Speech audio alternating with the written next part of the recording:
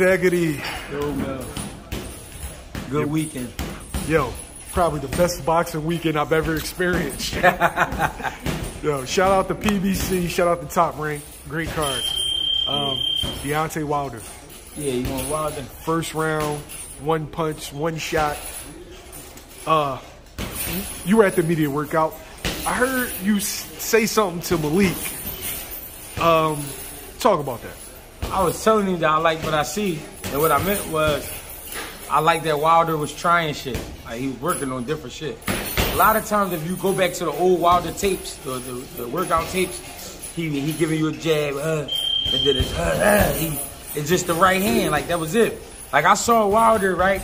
I saw him throw a combination, and then he slipped, and pivoted out. I was like, oh shit. Like, to me, to some people, that's like, oh, that's stupid, that's not for him. Yeah, but the fact that he even trying it, for one, it tell me that he trusts his trainer. Two, he know he gotta add on to his game.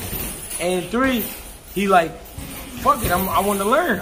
It's time to go. I need to really, let me get into this boxing shit. Like, I really should be.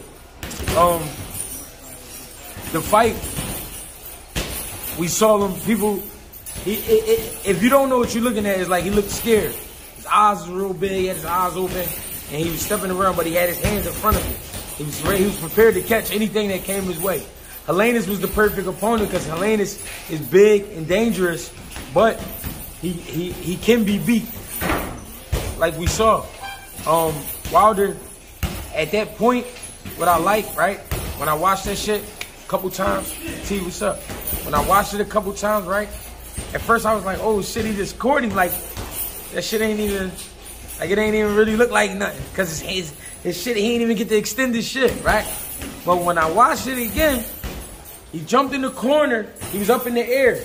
But like at a split second, he fixed his feet real quick. He fixed his feet and set it enough where he could get enough power generated on that right hand. And he shot the right hand, he knocked Helenius out. It was just, I mean, that's going to happen. It's Deontay Wilder, he can punch.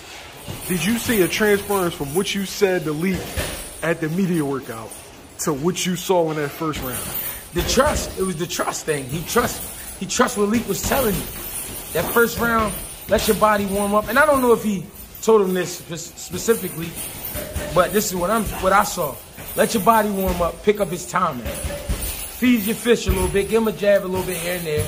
I mean, just see where he's coming from. Let your body warm up, though, most importantly. We got 12 rounds, 10 to 12 rounds. Yeah. So don't go out there looking for the knockout. Helenius walked into the shot. The fact that happened lets me know he trusts Lee, so we're going to see more next time. That's what I was just going to ask you. Yeah. Does that result build more of a bond? Okay, now this motherfucker know what he talking about. All right, so whatever you tell me jump off a bridge, I'm doing it. Right, that's what I'm saying. He took the little bit he was able to do from working in camp. I'm saying the little bit he was able to do that night because it was only one round. But he's gonna take that and he's gonna say, all right, I really do trust Lee. Like I'm pretty sure he trusts Lee because in the media day I saw all types of shit. But now it's like, all right, I got him. Yo, I seen him do a turn hook. And I'm like, that's a turn hook. That's a Philly shit. Check hook, yeah. I mean, he was on this shit. I saw it in camp, but we always waiting for the fight to see what happened. And I mean, to me, that means he trusts Lee. He didn't take really any damage. Nah.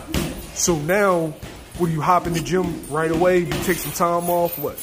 I mean, he had a long camp, so of course he's gonna take a little bit of time, family and shit like that. Gotta do that. But I see him getting back in the gym because I think March he'll be ready to go again. Does that make him more dangerous that now Leak has another 6 months to work with him, tune him up, add some things?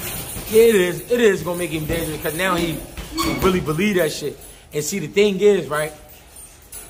You could try to get disrespectful and be like, well, Wilder, that's not how Wilder fight. And I mean, he not gonna look good doing it. He might not look good doing it, but he still will hurt you. Still will hurt you. So you gotta respect Wilder all the way around. You gotta respect him. And I'm gonna be honest, I said a lot of shit. Some of that shit I still stand on. But one thing I do respect him more, actually being up. I seen Wilder before at a party, right, in L.A., but he had clothes on and it was, you know what I mean, tall as shit. You couldn't really see him. But to see him with his workout clothes on, I didn't know he was that skinny. So I'm like, that motherfucker this skinny, and he in there with them big heavyweights, I give him a little more credit, man. Cause he's skinny as shit, you know what I mean, being real. You know what I mean? But he'll knock you out. And on TV, you can't tell. He look real big on TV. But in person, he's skinny. So to be knocking them heavyweights out like that, you know what I mean? I give him credit. Usyk, Joshua, Ruiz. Who should he fight next? I think Ruiz. Get Ruiz next. That's a great fight. Great build-up. It's going to be a good jump. Joshua got something already lined up, from my understanding, with Areola. Yeah. And I believe Usyk's still enjoying his fruit. You know what I mean? He's still eating. So he's good for me. I talked to Wilder's trainer, Wilder's manager. Yeah. Wilder's manager, he's liking that Joshua fight. Yeah. Especially at this level, does it come down to the chicken? Yeah, it's gonna always come down. It's the heavyweights, man. So it's always gonna come down to the money for sure, and the risk. And they might not be looking at Joshua right now because Joshua on a high. I mean, Joshua might not be looking at Wilder right now because Wilder on a high. You know what I'm saying? So they might really be like, we ain't trying to fuck with that right now. I mean, he trying out new shit. It's working for him. He already dangerous. And I mean, just add more to the fire. So I don't know, bro. Did you expect it to end in that fashion? Nah, I thought they was going to go to like the third or fourth. I didn't think it was going to be a first round draw. I thought it was going to be a knockout, but I thought Helenius was going to be able to do more. But what I realized, Helenius' footwork not really there. He got set footwork. He got to have you right where he wants you, and his feet got to be right for him to touch you. Otherwise, he's coming out sloppy. He falling in, he reaching. I mean, that's kind of what got him caught, reaching for them shots. Is Wilder the biggest puncher of all time? All time, I don't know if we can say all time. Of this time for sure. Of the last 25 years, Wilder's the biggest puncher. I say that. The last 25. Sure. So that put us back at what, 97? Yeah. So yeah. Helenius outweighed Wilder by 40 pounds. Fury outweighed Wilder by 40, 50 pounds. Yeah, he got a dumb punch on him, for real. He definitely gonna put you to sleep. He put my man to sleep. That was crazy. And his legs tightened up, his nerves were shocked. Like, you seen his eyes still open. That was crazy. You know what I'm saying? And he was right, though. Like, people want to see that shit, but nobody think about these guys' families and what they got to go through after this shit. It was good to see him walk away from that shit. You know what I mean? But that's the game we in.